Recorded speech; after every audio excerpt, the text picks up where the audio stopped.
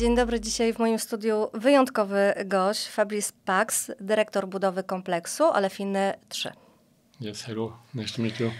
Jest pan pierwszy raz w Polsce? No, I came in Poland 30 years ago to visit a friend when I was a student who is married with a Polish woman. So I visit Krakow.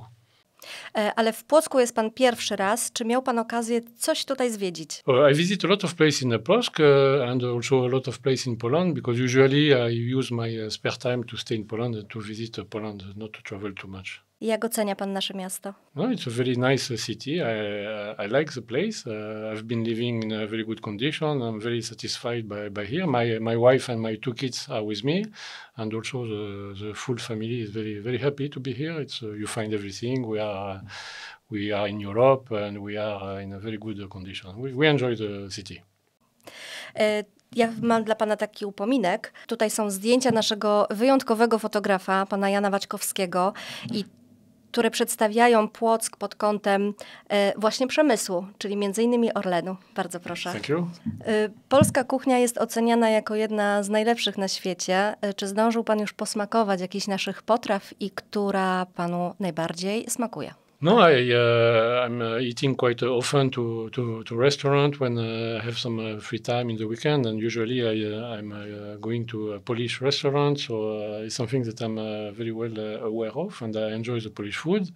I like a lot of different type of food that you are making. There is some food which is similar to the French food. For instance, we eat raw meat as a starter, and also here there is raw meat, like we call it tartare, steak tartare, and in Poland also we can eat this in a starter. So there is a lot of similarities in many plates. A z jakimi reakcjami spotkał się pan w Płocku, jeżeli chodzi o Płockczan? No, so I've been living in 2 places in Płock. First I was living in the city center near the zoo, so really in the downtown, and it was very easy for me and with the family to go to walk in the city downtown and to be very familiar with the place. So usually on weekend also I'm walking a lot, and I feel that people here are usually very friendly, very open, and it's quite you feel comfortable to feel when you are here. You don't feel like a foreigner for French people like me. A z jakiego regionu Francji pan pochodzi? Me, so it's a little complicated. I was born in one island, French island, which is a territory called La Réunion near Madagascar. So it's quite far. It's not really in the French, but so this is where I was born because my parents were working there, La Réunion. And then I went until 20 years old, I was in Paris, let's say, in the Paris city center. But since I'm 26 years old, I've been working abroad, in a construction site abroad, so not too much in France. A gdyby pan miał wymienić 3 miejsca, które warto zwiedzić we Francji i 3 potrawy, których warto spróbować, to jakie by to były? Okay, so I think what we do not, I would propose something that we don't find so easily here. We eat a lot of seafood in France, and of course in a place like here, it's not so easy to find, like oyster. This would be my first choice, oysters. And the second one, we eat a lot of also raw fish, like raw meat. Raw meat you are eating here, but we eat also a lot of raw fish that I don't find so much here. And the third choice would be we eat a lot of salty pancakes. And here I didn't find also this kind of salty pancakes made with black flour. So this is something that is really typical from France near the sea, and you will not find this here. A miejsca?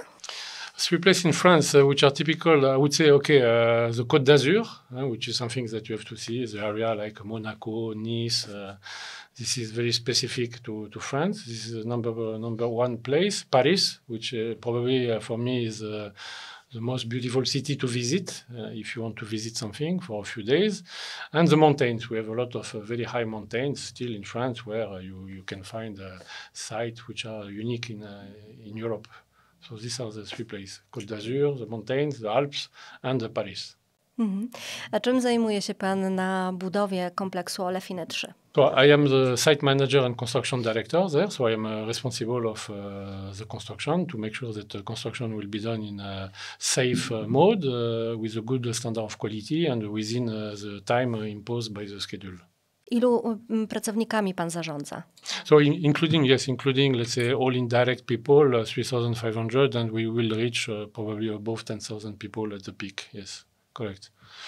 This is probably one of the biggest construction sites in Europe for this kind of project. So it's very, very interesting. It's not inside the refinery. It's just a little outside. So it's what we call the greenfield, and it allows us to make a lot of special technique of construction, and it's a very, very interesting job.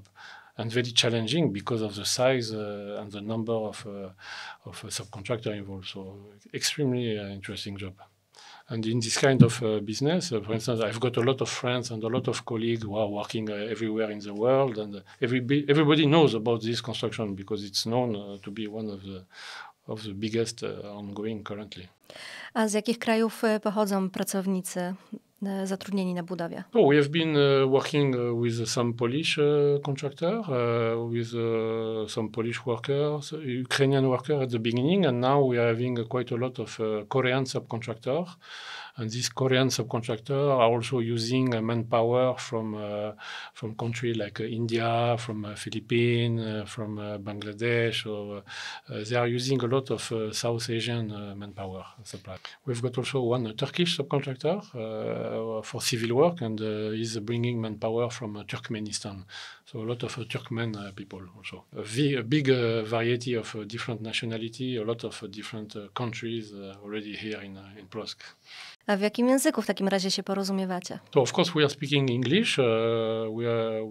The English is mandatory until from the level of manager to the level of foreman.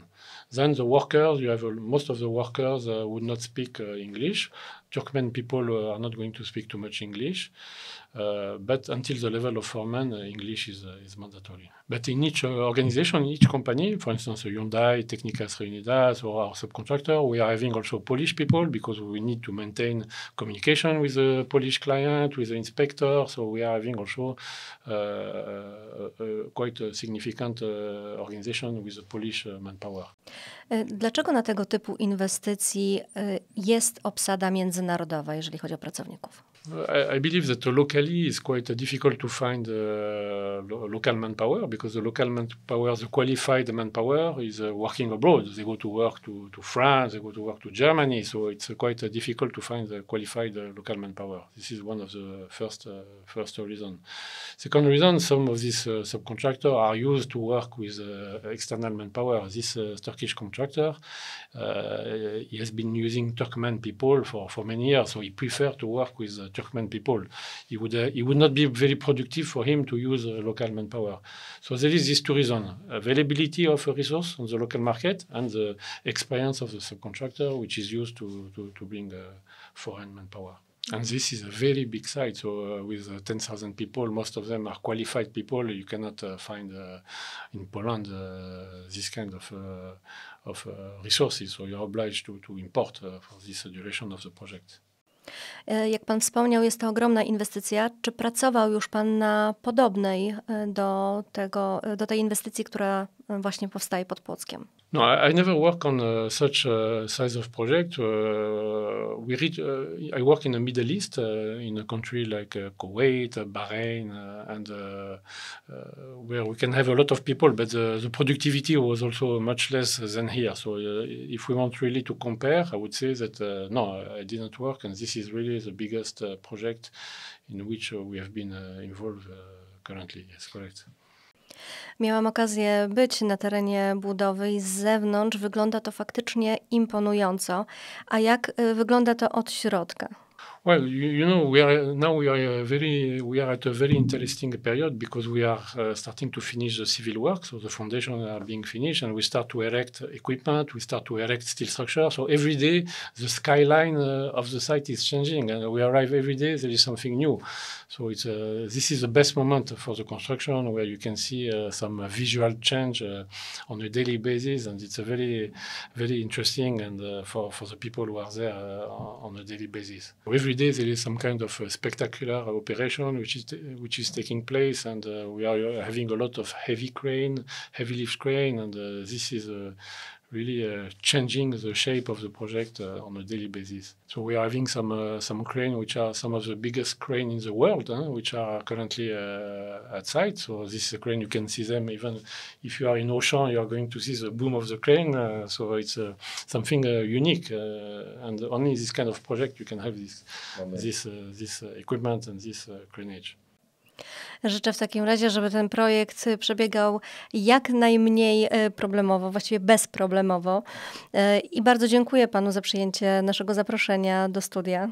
Thank you for your invitation. Dziękuję. Moim gościem był Fabrice Pax.